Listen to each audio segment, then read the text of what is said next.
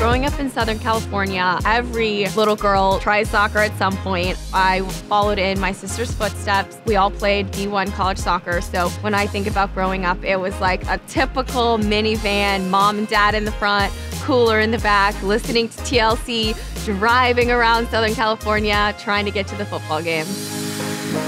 There's two main things I do that I see as very important to my career and my personal life. One of them is self-care, meditating and yoga, spending time dedicated to my spirituality and just understanding where I fit in this crazy world.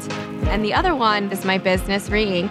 A lot of people don't understand how you can be a professional athlete and an active CEO. It uses two totally different parts of me. It's really balancing. It takes a lot of time, but it's very joyous.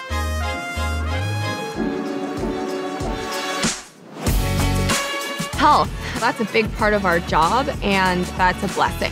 I have to be constantly focused on how I eat, how I sleep, how I take care of myself. A healthy lifestyle, I think, is really just being happy and having the care and love of yourself so that you're mentally strong, you're physically strong, and you can deal with all the adversity that comes with life.